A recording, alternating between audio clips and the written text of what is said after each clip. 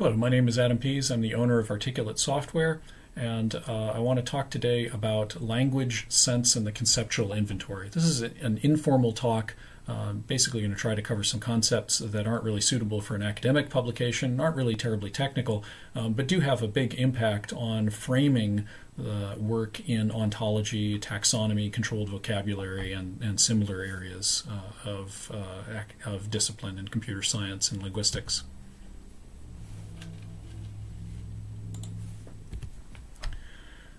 And this is a presentation, a topic that was prompted by a question from a customer that I had who was asking us to create a taxonomy and had a very natural question about, well, how do we know when we're done? What does it mean to actually cover this domain that we care about?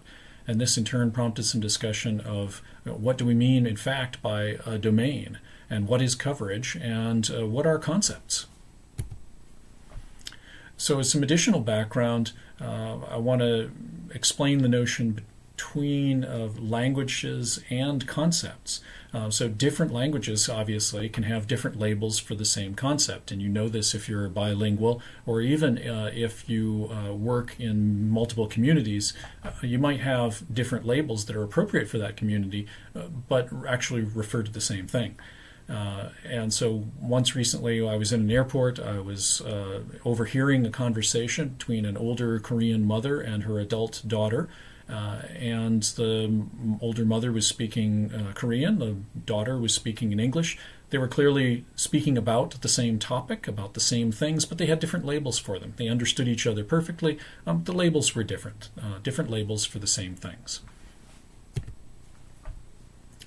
It's also a common thing to bring up for people that have maybe read some popular linguistics works, but this notion of the 15 Eskimo words for snow is an example of how languages in fact can influence thought, and that people that speak a given language might, by virtue of their knowledge of the words in that language, have the ability to say things in their own language that they might not be able to say in another language. This in academia, linguistics, formal linguistics, has I think been disproven, at least to an extent.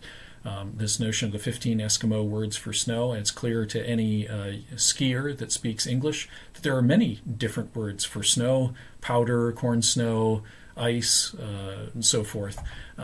Now, it may be the case that words don't have a direct one-to-one correspondence, right? There might be a word for a particular kind of snow in an Inuit language, a native northern language, that is a single word, whereas to translate it into English might require multiple words. But of course, this is very common. We have multiple words, phrases in English that refer to a specific concept or topic, like heart rate, or something as complex as intergovernmental communication. You could imagine inventing a single word to cover these phrases, but it's not necessary. We can refer to concepts with multiple words, and that's okay. And just because from one language might have a single word for something and another language might require maybe even a very long phrase or explanation, that doesn't mean it's untranslatable. It's just maybe more cumbersome or less familiar. And you see this even within languages. You get very specialized terms, say, in sailing or woodworking or any other topic, that you could still explain to somebody that doesn't know that word that speaks English, but it would be less efficient, it would be less elegant. That doesn't mean these things are untranslatable, just that in some languages maybe it's easy, in some languages it's more challenging. Another topic that we should bring up is this notion of pragmatics, which is essentially the knowledge behind a text, and linguists will often divide the topic of linguistics into three broad areas: syntax, semantics, and pragmatics. So syntax includes things like, in English, we make verbs a past tense typically by adding an ed on the end. I walked. It's the mechanics of the language. Semantics is more of what do things mean? and it has a tight relationship to syntax, so that addition of the ed, that formal grammatical rule for the morphology, or how we alter the word structure to make something a past tense, that's the syntax. But the fact of it referring to the past tense of something we did or something somebody else did, that's semantics, that's meaning. So I walked. That means there was a walking that was in the past tense, and I am the subject in the sentence I walked, and the meaning is that I, the speaker, did something walking in the past tense. Now, pragmatics is all the stuff that's behind the text. So as an example, you might imagine somebody shouting, "Don't drop that plate." And the pragmatics behind it, and why that was shouted maybe with some urgency, is because the plate will fall and break. Now, that may not be explained anywhere in the text, and there's lots of things like this that people don't talk about explicitly when they're writing on a particular topic, that are just assumed to be true. There's knowledge about the world that every speaker of that language in that particular audience should have. That's part of the pragmatics. As an practical example for this, I had a customer that was doing some customer service applications, and so I was trying to build some ontology for him.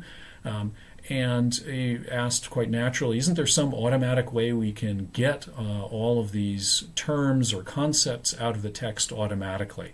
And this is a very common thing, especially today with machine learning applications. And so I brought up the notion of user error. There were no transcripts from customers or customer service people that would refer to this notion. Every customer service person would know that, okay, this user is having trouble because they simply didn't follow the instructions. It was an error on their part, and they think it was something the system was doing wrong, but they just didn't, follow the normal procedure. They didn't understand how the system worked. Now, maybe that meant the system could be better designed, but in some sense, it's user error. The user using something not as intended, or not paying attention to something that the system was telling him or her very explicitly. But you'll never see the topic, the phrase user error in any of those transcripts. It would be kind of insulting to the user just to tell them, oh, you messed up, it's not our fault. Right? You don't want to say that to your users. But that concept was behind a lot of these transcripts, where the customer service person was sort of patiently explaining something and how to do it in a way that would get the user the result that they wanted. And there's lots of stuff like this that's never explicitly mentioned in the text, and therefore can't really directly be mined or recognized by an automated system. But a human ontologist or taxonomist can indeed find this sort of thing and represent it, define it formally. So back to the original question, what does it mean to cover a particular domain? Well, we might turn that question around and ask for a programmer, what does it mean to have a program that's done? Well, you have a certain set of requirements for performance. Does testing show that you can perform all the functions that the customer has requested? And so that is one metric that could also be used for determining whether you've covered a domain. Another would be that you've covered all the concepts that do actually appear in the text and defined them in some way and related them to another. That would be another method of coverage. But before you even get started on talking about coverage, the key thing is to understand the difference between language, the labels, and concepts, these sort of intangible things that are really behind the text and may be referred to in different ways or referred to only very obliquely or assumed as background knowledge. So that's it for this talk. I hope you found it informative, and if you did, please like and subscribe to my channel. Thanks very much.